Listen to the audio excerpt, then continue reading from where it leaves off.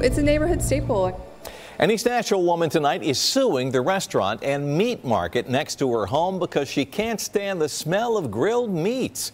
Fox 17 News' Caitlin Miller live now at Roy Meat Service on 19th Street South near Shelby Park with this unusual story.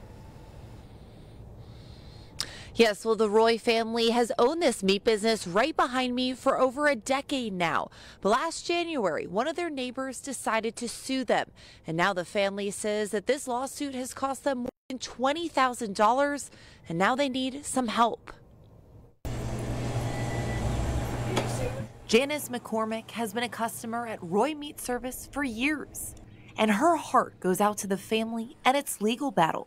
And I think it's very unfair to them to have to do that. You know, they've had this business, they do things for the community, and for people to just come in and put them through that is just wrong.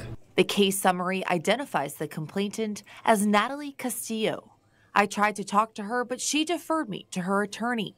A GoFundMe page set up for the Roys says she started complaining about the smell of meat back in June of 2021, about a year and a half before the lawsuit.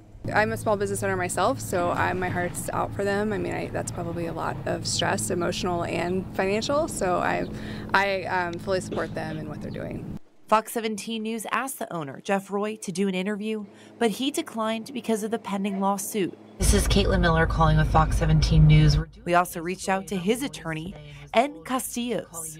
So far, no response. Meanwhile, at least one of the close neighbors is backing Roy's with this sign, calling the place a treasure. It's a neighborhood staple. And more than $28,000 has been raised in support of this small business. People in this neighborhood tell me that Roy's is one of the only true local spots left in this community, so they're really hoping to help save it. As for the lawsuit, we'll keep you posted as we hear more. Reporting live from East Nashville, I'm Caitlin Miller, Fox 17 News, your Code Red station.